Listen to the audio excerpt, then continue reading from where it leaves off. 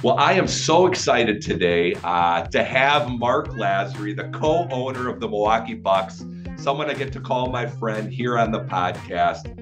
Marc, thank you so much. I know you are so busy, and I am just so grateful that you would take some of your time today to talk to us. You have such an interesting career, and you're such a great guy. I'm just so grateful that you're here on the podcast today.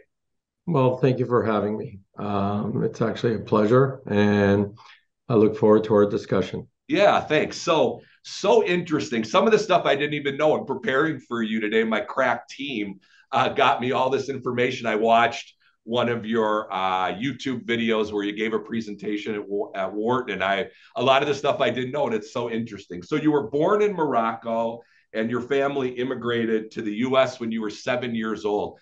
Tell our listeners a little bit about what it was like to come from Morocco at 7 years old to Connecticut and what that transition was like. I mean, how amazing. Um, it obviously was different. I think Morocco compared to the United States is as different as you could be, especially I was born in Marrakesh. We came here because my mom had a sister who lived in right in Hartford, right around Hartford. Her husband had been an Air Force officer, and so they lived in Hartford. It was fun. I mean, it was actually very different. I think, as you know, this is a phenomenal country. Um, I think you quickly found out that things were kind of different. I had to pick up English pretty quickly. Yeah. How Uh, hard was that? I think when you're young, it's not that hard. It took me about 3 to 6 months, but was able to pick it up really fast. And then sort of, we shared a room with my two sisters till I went to college. So I don't know if that was that much fun. I can imagine not. So no, but it was, you sort of go to high school, same thing, and played basketball, did a bunch of sports. That's sort of how my love for basketball came about. And it was really interesting to me having a Jewish mom like you have a Jewish mom. When I was listening to your YouTube video and you talked about your Jewish mom said you had to be either a lawyer or a doctor. Hence, I'm a lawyer, you're a lawyer. You picked the law degree. Tell me about the process for you of going to law school. Where did you think at that point you really wanted to be a practicing lawyer, or was it more to get the degree and you were always businessly minded? Tell us about that. Um, so I actually I worked at UPS the summer before I was supposed to go to law school. Okay. And it's a little bit of what you said. My mom was very black and white about either you're either going to law school or you're going to be a doctor. Um, and that summer, I actually loved working at UPS. I was a truck driver and I loved it. And I remember I told my mother I wasn't going to go to law school anymore because I could make more as a truck driver than I could as a first year associate. Isn't that the truth? And she didn't miss a beat. She just whacked me across the face and said, "No, you're going to law school. And you're whatever. You're 21 years old." I told my mom that I was a grown man and that I could do whatever I want and that it was my life. She hit me again. That your life begins when I tell you it begins. And as we look back, thank God for moms, right? Because they always know. We think we know, we don't know anything, but our moms really do know. Yeah, and that's what it was. So whatever. I went to law school. Um, I thought I'd be a tax lawyer because I was really good with numbers and ended up clerking for a judge in the bankruptcy court. And because of that, I got a job working for a bankruptcy law firm and found out I really loved, um, sort of being involved in understanding numbers and the law. Um, I left law after about a year to go work at a small investment firm to be a lawyer on sort of their fund. And it turned out to be great. I started doing investing at 27 and I found that I loved it and I found that I was actually pretty good at it. So I wish I could tell you there was this, you knew these things. Yeah. I don't think there's a lot of things you don't know about yourself. I mean, you could do math in your head really fast, but I think back then that didn't really mean anything.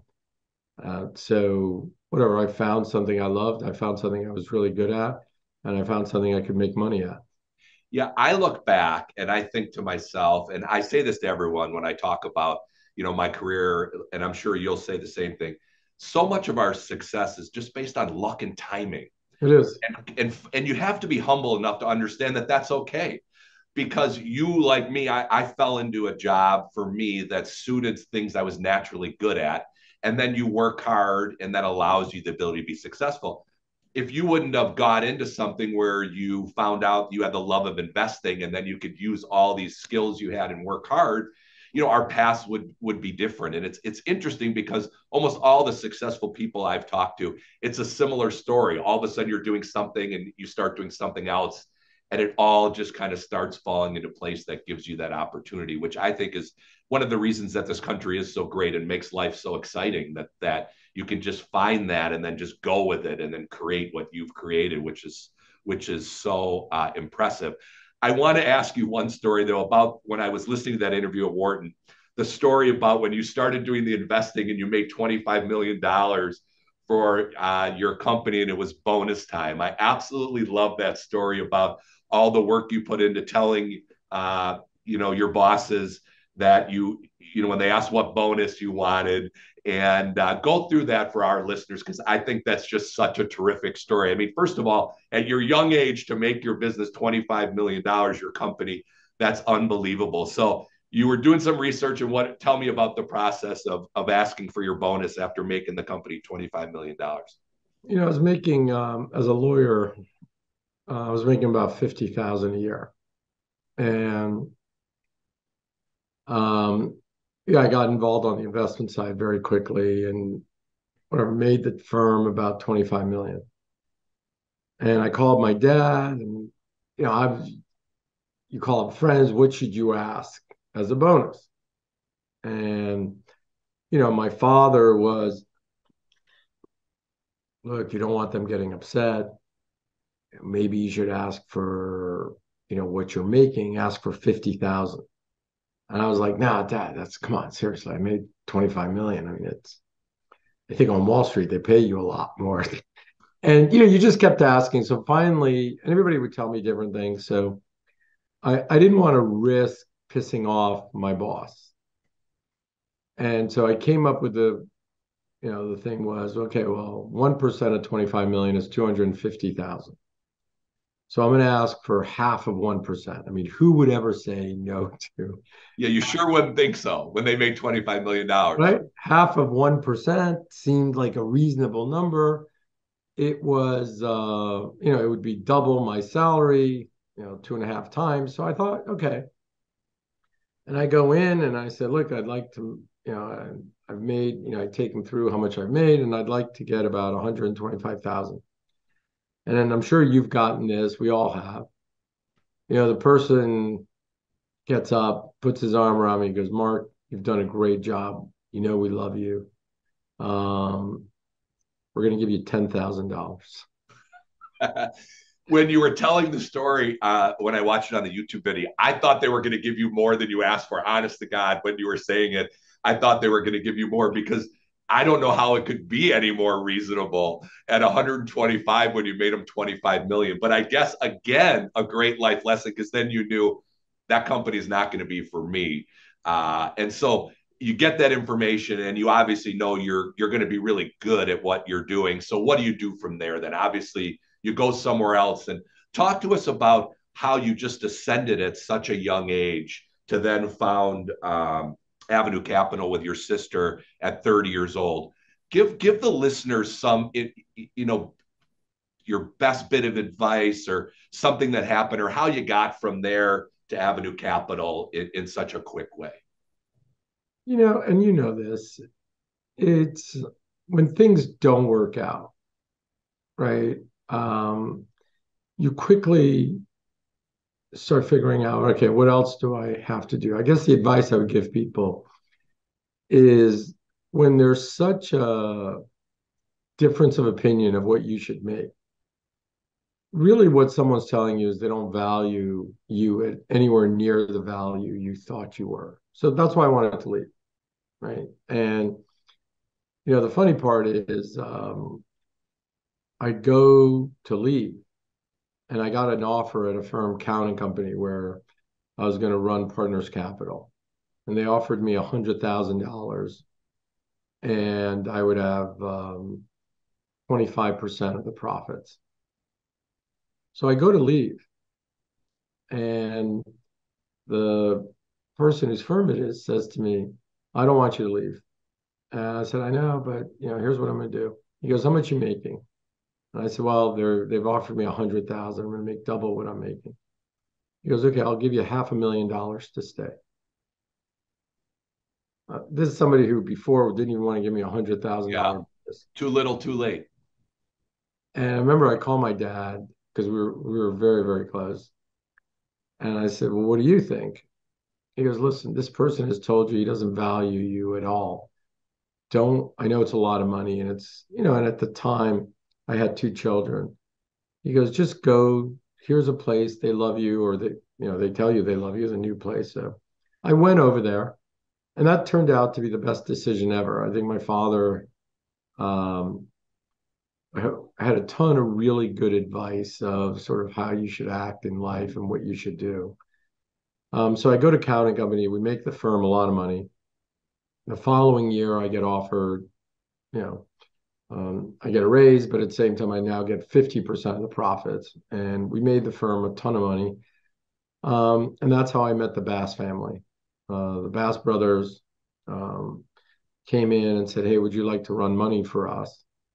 And sort of by 1990, by the time I was 30 years old, um, it sounds funny today, but I was given 150 million to manage, Yeah. which was at the time the largest distress fund in the world. And it was great. I mean, I loved it. I ran money for the family for a couple of years, and ended up doing well for them. And then I decided to go off on my own. And I would tell everybody it's really hard, and you know this when you sort of when you started your firm, right? It's just hard. It's because there's all these risks, and everybody's trying to build a business, and you hope you'll be successful, but you don't know. And I think for me, my view of it was, look, if it doesn't work, worst case is I'll go back to Hartford and I'll be a lawyer, right? So I Yeah. had something to fall back on.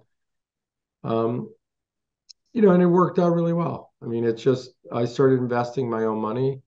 Um, back then you think you're really smart.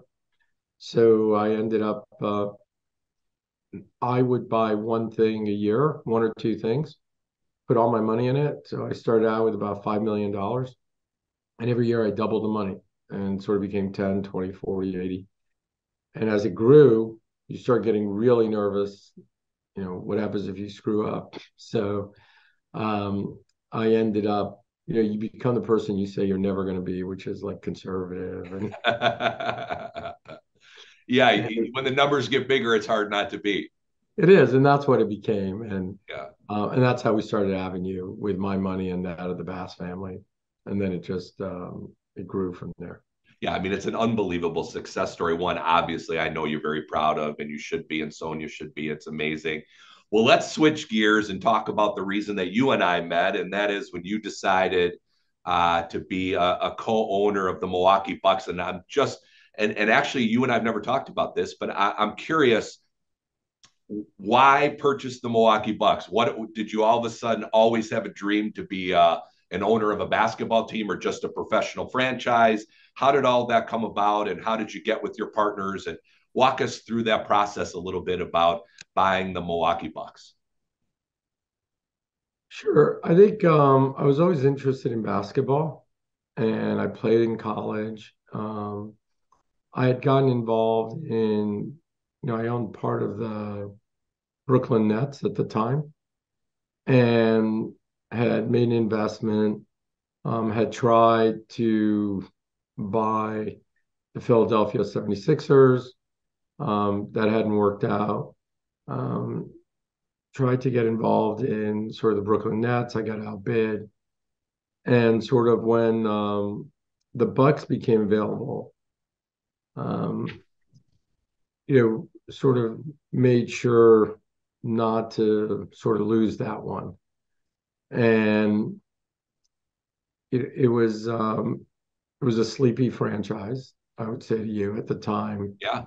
I think when we looked at it, we were last in almost every category, um, and sort of thought you could turn things around, and got involved, where we thought, okay, look, let's do this. Let's do it for about 5 years, turn things around, and hope, that you could win a championship. You quickly found out that it was a lot harder than you thought. It wasn't that easy. I think we made a lot of mistakes on the way, and we got very lucky in a bunch of other things. Um, and I think as we learned the business, um, made a bunch of decisions. I think in the beginning we brought Jason Kidd, which was great for the franchise. Mm-hmm. I think 4 years into it, I thought we needed to have a bit of a change. So we had a new GM, we had a new coach. And I think that ended up, being, the right decisions. I think John Horst did a great job in trading for Drew Holiday and sort of building a team around Yeah. Giannis. But look, let's be honest. I think for us, when we bought the team, we didn't know. I mean, we had Giannis. I mean, he had just been drafted. Yeah. Didn't know how good he was going to be. And as we realized how good he was, I think we focused on trying to build around him. And, I think the Drew Holiday trade was a huge risk on our end. And I think that worked out really well, obviously. Yeah. We're able to win a championship with that. But it's been a journey. I mean, you quickly find out that like everybody wants to win, right? And Yeah. And you can put it's not that together the easy. best team Yes. ever assembled, and it doesn't guarantee you're going to win anything. I mean, that No. just isn't the way it is. I want to go back just a smidge, if I can, and just ask you about Milwaukee. Here Sure. you are, obviously living in. Were you living in Connecticut and working in New York at the time you bought the No, Bucks? living in New York. Yeah, we Living in lived New in York. Okay. What did you know, if anything, really about Milwaukee? Did you have any knowledge? I mean, obviously you knew the Milwaukee Bucks were there, but did you know anything about the city or have any idea about what yeah. was going on there? Tell me Well, about look, that. I I love the city because we managed money for Northwest Mutual. Okay. So we knew the city really well. Um, or I did. I thought it was a great city. I thought everybody was super nice. I was actually, every time I would come to Milwaukee for business, thought it was nice. People couldn't you had a very nice feeling about it. I didn't realize that actually everybody was nice. You Yeah. know, Midwestern people generally are just really nice people, and East Coast yeah, people a lot of times don't understand that until they're here and no. spend some time. I'll give you a great story. We bought the team, right? It's the first game, right? First game. And I go and I sit down, cheering, having a great time. So the end of the first quarter, somebody comes and taps me on the shoulder and says, "Excuse me, Mr. Lasry, um, are you going to be sitting in those seats the whole game?" I said, "Yeah, I think so. Yeah, why? I mean, those are my seats." And the person goes, "No, actually, those are my seats." I said, "Are you sure?" He goes, "Yes." And I look at my ticket, and I was sitting in the wrong seats, right? I was like 4 seats away or whatever it was. And I said, "I'm so sorry. Why didn't you tell me?" He goes, "Well, you own the team. I didn't want to bother you." In New York, 5 seconds. Get the frick out of my seat. They'd want you arrested. They want you arrested for Oh, sitting it in was their just seat. that was my introduction to Milwaukee. Like, That's awesome. When you're buying the team, are you guys envisioning the Deer District right away? I mean, is this whole concept thought out before, or is this just like a work in process as you're going through? You buy the team and then you envision all the rest of the stuff you guys have done for Milwaukee. I think a lot of it, we knew when we bought the team, we had to build a new arena, right? So we just didn't know where that was going to be because we were going to have to work with the city and finding out, and there were a bunch of different areas we were looking at. Um, so I wish I could tell you we thought about where, that we were going to build a deer district. I think once we got the space and once we started building, part of it was, hey, let's have it be a big open space. And the reason for that is as we saw other arenas, we thought, oh, you could put up screens and maybe people will come and watch and it'll be a place to congregate.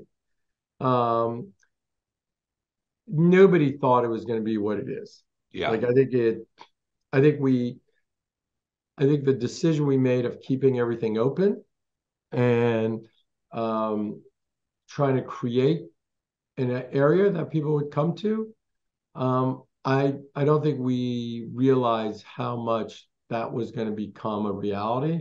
Okay. And I think also the fact that, we moved in and within a couple of years we won a championship, ended up creating that deer district. Um, and that's taken a life of its own. And I think that's been phenomenal. Yeah. What is there any big difference between running your obviously extremely successful Avenue Capital versus running a sports team? Like what talk about that? Is there any like big differences or separate challenges or something that you can point to that strikes you as just because you obviously know how to run a business, you've done it extremely successfully. Now you're running, uh, this professional basketball team, and I'm just curious what the differences are. I would tell you the thing you quickly find out about the NBA is what's what's the most important? Is it talent or is it team?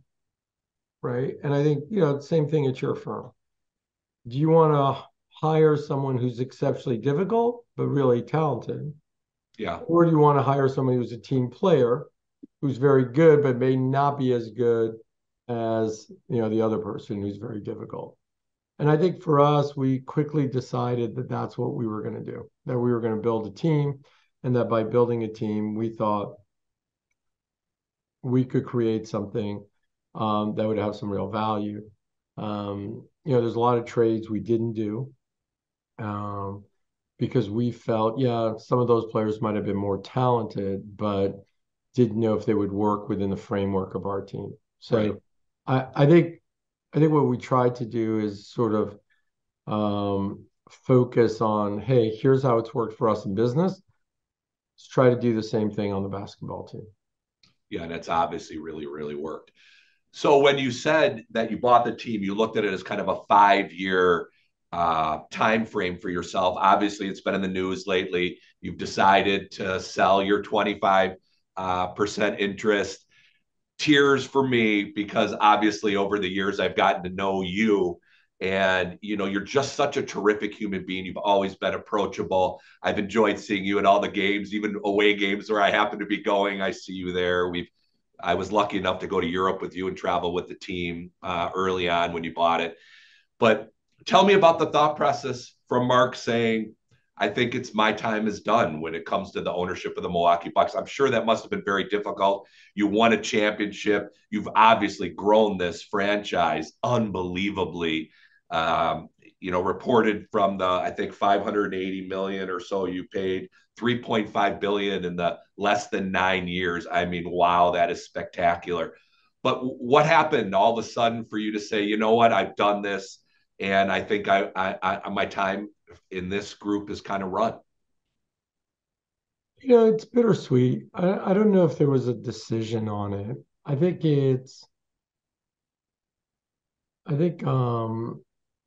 when we initially bought it, yeah, I thought it was an investment. Okay. I would tell you what changed is I quickly found out I loved it and that it was something that I really loved doing and wanted to keep on doing. That's sort of why we didn't sell and we kept on building. I think today it's, it's a large amount of money. It just is. And I think part of it is also um, that, I want to do some other things. And I do love, I just absolutely love being part of the team. I thought it was phenomenal. Um, but there were some other things I wanted to try and do. Okay. And, um, I thought with the additional capital, I'd be able to do that. It was a really, really hard decision. I Oh, I wish I can could tell imagine. you, I never thought I would do it. And sort of ultimately, when sort of made a decision to do it, um, I'm still gonna, my son lives in Milwaukee. I'm still gonna be coming to the games. We've kept our season tickets, so I want to enjoy this season. Hopefully, we win a championship. It's our championship to lose this year. I know it is. So let's see what happens. Well, I would say this. I am, and you know this, we've talked about, I am the Yeah. hugest of sports fans. And Yep. whether it be Milwaukee Bucks basketball, I can remember as a kid being in the arena and in the corridor shooting little rubber balls myself and going to the games. And I've always gone to Brewers games, Packer games, traveled for games. And I can tell you this, my number one sports memory of all time is seeing the Milwaukee Bucks win a championship. I can tell you, I never thought in my lifetime the Milwaukee Bucks could win a championship. And I was lucky enough to be near you. And I have pictures on the floor of you holding up that trophy. And I honestly, it's the best memory, sports memory I have in my life is the Milwaukee Bucks winning this championship. And I know from myself and everyone in Milwaukee, we owe you the biggest amount of gratitude and thank you. You have always been so approachable, so kind, and I feel lucky that we're friends. I every holiday, I send you a text wishing Yep. you happy holidays, and I do it because I just have found you to be so kind and welcoming. As an owner of $1 billion franchise, you've always been Midwesternish at heart with the fans, and that isn't always the case. And I really appreciate that you always take the time to talk to people, talk to the fans, make time for me. And we just owe you a debt of gratitude because without you and your people, Milwaukee Bucks would not have this championship. And I hope you are just so proud every day of what you've done here for the Oh, I city, for am. the team. And we are just so grateful. And I know I've taken up a lot of your time, but with all my guests, I ask a couple of questions. We put all my podcast guests in what we call the Hupy hot seat, where I'm going to ask you three multiple choice questions. Okay. Basketball safety edition. As personal injury lawyers, we got to have some kind of tie. So we'll ask you just a couple silly questions. Question number one: what is the recommended length of time for warm up and stretching before a basketball game? Is it A, 15 to 20 minutes, B, 25 to 30 minutes, or C, 35 to 40 minutes? Well, I think when you're old, you want to do as much as you can. Yeah, I don't know if this is geared to us, our age, or Yeah. players. I don't know. So My crack team gave me these questions. yeah, I I think have a it. right or wrong answer, but I don't know who it's for. I would say you at least have to do A. So it's either A or B. Yeah, it's A, 15 to Yeah. 20 minutes. So Yeah. good. What is the most common basketball related injury? Is it A, a dislocated finger, B, Hmm. a torn ACL, or C, a sprained ankle? Oh, that's interesting. Um, I would say C. You're right. Yeah. Look at, I mean, you're not only super smart, good in investing, good as a basketball owner, but look, these multiple choice questions, you're killing them. And the last one's a true or false. True or false? High top shoes can help reduce the risk of ankle sprains and strains. They should. So yes, true. Yes, that's true. Um, It's funny though, if you look at players, they don't wear high tops anymore. You and I I wear know. high tops. Yeah. Why do you think that is? Have you ever talked to any of the players and asked them? Yeah. So the reason is because they get their ankles taped. You Okay. and I never did that, Yeah. right? So they No, get all their ankles taped. So they've already got that protection. I see. Because I was like, why aren't we doing that? I did it. So obviously if I did it, it makes sense. Yeah, exactly. Well, But Mark, yeah, thank you so much for your thank you. time. Congratulations on all the success. I feel so good. I think this year we're going to be standing there again after that I hope whatever so. game, and you're going to be holding that trophy. But we are. I want to say it again because it's true. We all here in the city of Milwaukee owe you such a debt of gratitude and a thank you for No, doing thank such a you. great job and just being you. And I look forward to continuing on our friendship and seeing you at the games. And I know whatever you tackle in the future, you're going to keep killing it just like you've done in life. So good luck with everything. And I look forward to seeing you soon. No, thank you very much. And thank you for the kind words. It's been a blast.